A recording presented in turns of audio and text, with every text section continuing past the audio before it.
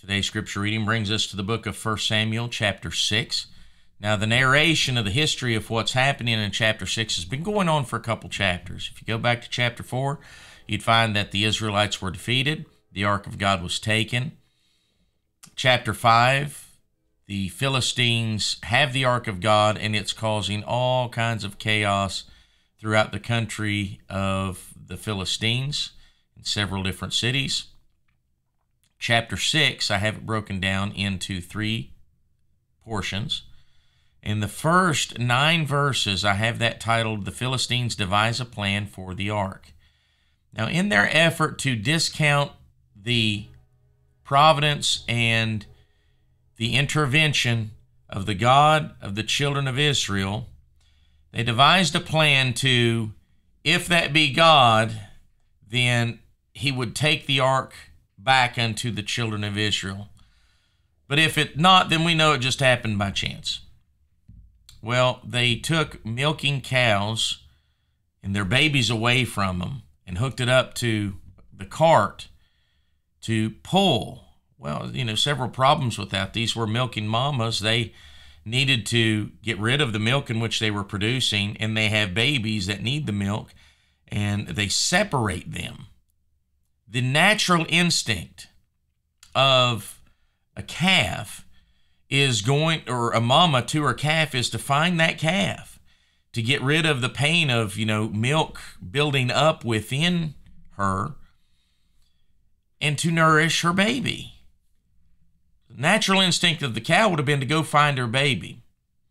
But we see that that's not what happened. And we'll get to that in just a minute. One other thing that I want to mention is that in these verses we see that mice are spoken of. And the reason why mice are spoken of, most likely anyway, is that God used the mice to bring a plague upon the Philistines that brought on the emerods, and then the death of those that did not get emerods, as you see in verse number 12 of chapter 5.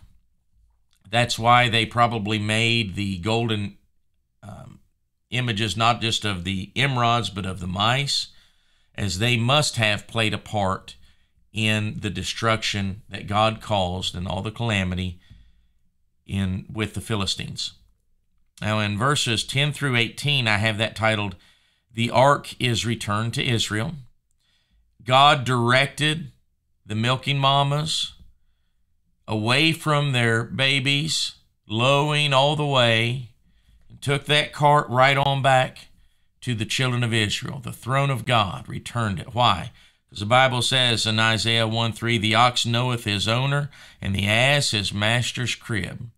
God had sovereignty over those cows and directed those cows to return the ark, so that there was no question in the mind of the Philistines that this was the providential hand of God against them and for the children of Israel.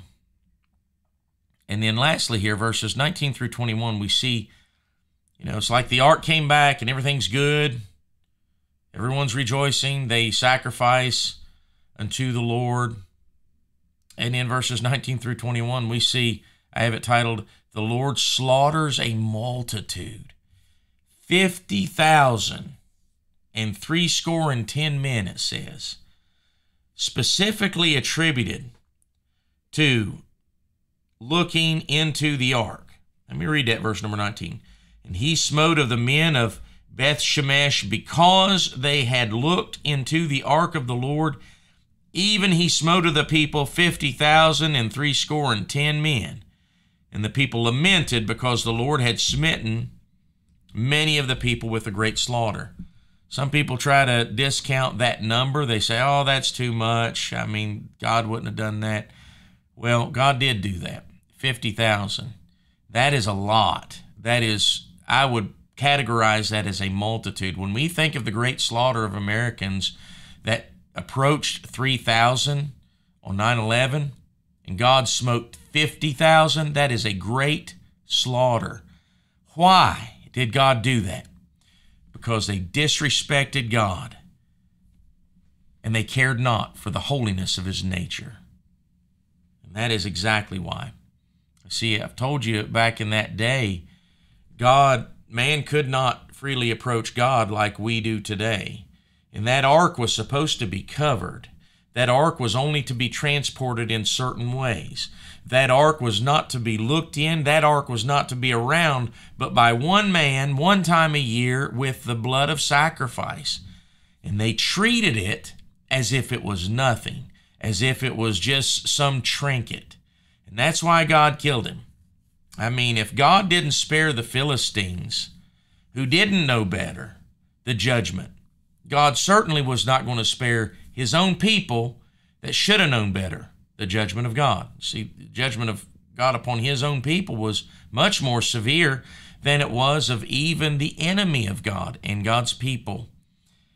I spoke in church about the holiness of God and how that attribute is so little spoken of in the church today. But God is still holy. He still calls for his children to be holy, and we should revere him as holy. Don't make the same mistake that the children of Israel did then about discounting the holiness of God. Hebrews 10:31 says, "It is a fearful thing to fall into the hands of the living God."